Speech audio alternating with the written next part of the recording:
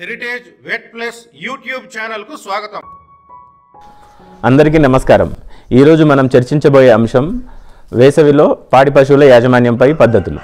ప్రతి సంవత్సరము వేసవి కారణంగా పాల ఉత్పత్తి గణనీయంగా తగ్గడం వల్ల పాడి రైతులు ఆర్థిక నష్టాన్ని చూస్తున్నారు. ఇందుకోసం హెరిటేజ్ యాజమాన్యము వేసవి కాలంలో పాడి పశువుల సంరక్షణ కోసం తీసుకోవాల్సిన జాగ్రత్తలపై మనకు అవగాహన కల్పిస్తుంది. ఈ వేసవి కారణంగా పశువులలో పునరుత్పత్తి వ్యవస్థ మీద కూడా ప్రమాదం చూపుతుంది. పశువు కట్టకపోవడము లేదా కట్టడానికి చాలా సమయం తీసుకోవడం, అంటే పాలు లేని కాలం డ్రై పీరియడ్ ఎక్కువ రోజులు ఉండడం వల్ల రైతులకు ఆర్థిక నష్టం జరుగుతుంది. అదేవిధంగా పాల ఉత్పత్తి గణనీయంగా తగ్గిపోతుంది. ఇప్పుడు మనం వేసవి తాపం అంటే ఏంటిదో తెలుసుకుందాం. వేసవి తాపం అంటే సాధారణంగా మనుషులలో మనకు టెంపరేచర్ బాడీలో ఎక్కువ తక్కువ అయినప్పుడు మన బాడీ మెకానిజం వచ్చేసి అడ్జస్ట్ అవుతూ ఉంటుంది. బట్ అదే కెపాసిటీ వచ్చేసి పశువులకు తక్కువ ఉండడం వల్ల అవి టెంపరేచర్ని రెగ్యులేట్ చేసుకోవడానికి ఇబ్బందికరంగా ఉంటుంది. అలాంటి తరుణంలో మనము కృత్రిమ వాతావరణాన్ని సృష్టించి పశువులకు అనుకూలమైన వాతావరణాన్ని సృష్టించినట్లయితే వేసవిలో కూడా మంచి పాల ఉత్పత్తిని తీసుకోవచ్చు. ఆ విధంగా బాడీలో, అంటే ఇప్పుడు ప్రస్తుతం మనకు ఫిబ్రవరి ఎండింగ్లోనే ఉన్నాము, అయినా కూడా మనకు ఎండలు అధికంగా అయినాయి. ఇలా 2-3 నెలల కాలాల్లో పశువులలో పాల ఉత్పత్తి తగ్గడం వల్ల రైతులు ఆందోళనకు గురవుతున్నారు. సో దీనికోసం మనం కొన్ని నివారణ చర్యలు ఉన్నాయి. అందుకోసం దాంట్లో భాగంగా దీంట్లో ఎక్కువగా ఎఫెక్ట్ అయ్యే పశువులు ఏంటంటే హెచ్ఎఫ్ ఆవులు, అంటే క్రాస్ బ్రీడ్ ఎగ్జోటిక్ యానిమల్స్ అంటారు. వీటిలో థర్మోరెగ్యులేటరీ మెకానిజం చాలా తక్కువ పనిచేస్తుంది. అదేవిధంగా చాలా తక్కువ టెంపరేచర్, అంటే 26 డిగ్రీలు సెంటీగ్రేడ్స్ వచ్చినా కూడా కొంచెం వేడి తాపానికి గురవుతుంది.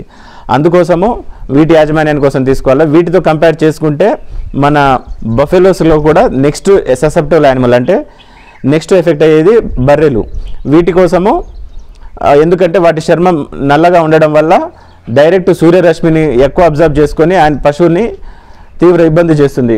ఆవులతో కంపేర్ చేసుకున్నప్పుడు బర్రెలలో ఇంకా సూక్ష్మ గ్రంథులు, చెమటని తీసి మన టెంపరేచర్ని కంట్రోల్ చేసే గ్రంథులు తక్కువ ఉండడం వల్ల పశువులలో ఇంకా గేదెలలో ఎక్కువ ప్రాబ్లం అవుతుంది.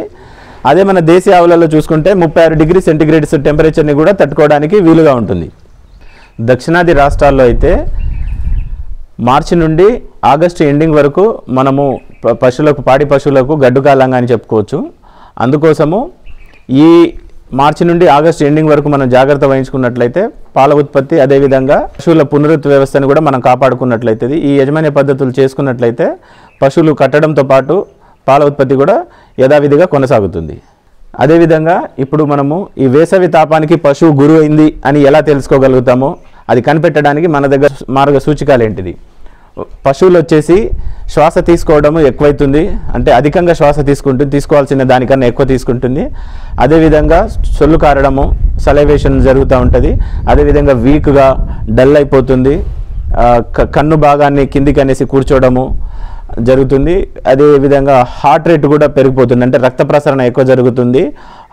హార్ట్ రేట్ ఎక్కువైపోతే ఇలా మనం ఐడెంటిఫై చేసిన వెంటనే టెంపరేచర్ని చూసుకోవాలి. ఒకసారి టెంపరేచర్ చూసుకున్నట్లయితే 103 నుండి 106 డిగ్రీస్ ఫారెన్హీట్స్ వరకు టెంపరేచర్ ఉంటుంది. ఈ టెంపరేచర్ని గమనించిన వెంటనే పశువు ఈ వేసవి తాపానికి గురైందని మనము గమనించి తగు జాగ్రత్త చర్యలు తీసుకోవాలి. పాడి పశువులలో వేసవి తాపానికి గురైన పశువులు నివారణ చర్యలు ఇప్పుడు మనం తెలుసుకుందాం. మొదట్లో డైరీ ఫాము లేదా పాడి రైతులు ఏం చేసుకోవాలంటే వాళ్ళ పరిసర ప్రాంతాల్లో చుట్టుపక్కల చెట్లు పెంచుకునే ప్రయత్నం చేయాలి.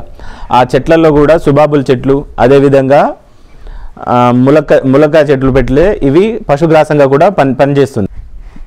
పాడి రైతులు ఉదయాన్నే, అంటే 6-7 ప్రాంతాల నుండి 10 గంటల లోపు పశువుల్ని మేపుకొని పొద్దున్నైతే, సాయంత్రం పూటలో అయితే సాయంత్రం 4-5 తర్వాత 2 గంటలు మేపుకున్నట్లయితే పశువులను వేసవి తాపా నుండి మనం రక్షించుకోవడానికి ఇదొక ఉపాయ మార్గం. దాంతోపాటు ఎవరైతే డైరీ ఫామ్ మెయింటైన్ చేస్తున్నారో, డైరీ ఫామ్ ఉన్న వాళ్ళు ఏంటంటే 10 నుండి 12 సెంటీమీటర్ల ఎత్తులో మనము జొన్న చొప్పలు కానీ లేదా ఎండుగడ్డిని కానీ రేకుల షెడ్ల మీద పరిచి ప్రతిరోజు ఉదయం సాయంత్రాన్ని వాటర్ని స్ప్రింకిల్ చేసినట్లయితే ఆర్థికంగా ఇబ్బంది లేదు అనుకున్న పాడి రైతులు ఫాగర్స్, మనం ఎట్లయితే చేనులలో స్ప్రింక్లర్స్ ఏర్పాటు చేసుకుంటామో అట్లా స్ప్రింక్లర్స్ ఏర్పాటు చేసుకున్నా ఇబ్బంది లేదు. ఆర్థికంగా ఇబ్బంది ఉన్న రైతుల మాటికి వచ్చేసరికి అలా షెడ్ల మీద ఏదైతే 10 నుండి 12 సెంటీమీటర్ల గడ్డిని పేర్చుకుంటారో దాని మీద నీళ్లను చల్లుకోవాలి. అదేవిధంగా పాడి పశువులకు వచ్చేసి కావాల్సినంత తాగునీటి దొరికేలాగా అందుబాటులో ఉండాలి ఎప్పుడు కూడా. అలా ఉన్నట్లయితే టెంపరేచర్ని మనము వేసవి తాపాన్ని కూడా కంట్రోల్ చేసుకోవడానికి ఇది కూడా ఒక నివారణోప మార్గము. పశువుల పాకలో సైడ్స్కి గ్రీన్ మ్యాట్స్ని ఏర్పరచుకోవాలి.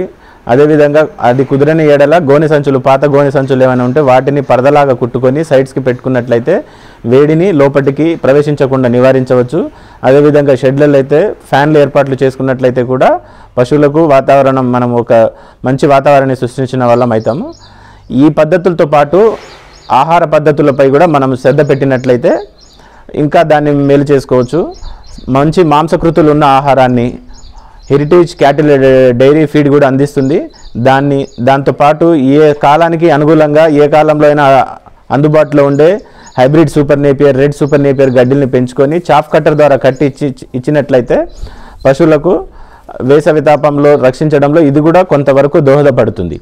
అదేవిధంగా పాడి పశువు వేసవి తాపానికి గురైన అని మనం గమనించిన వెంటనే అందుబాటులో ఉన్న పశు వైద్యుడిని సంప్రదించాలి.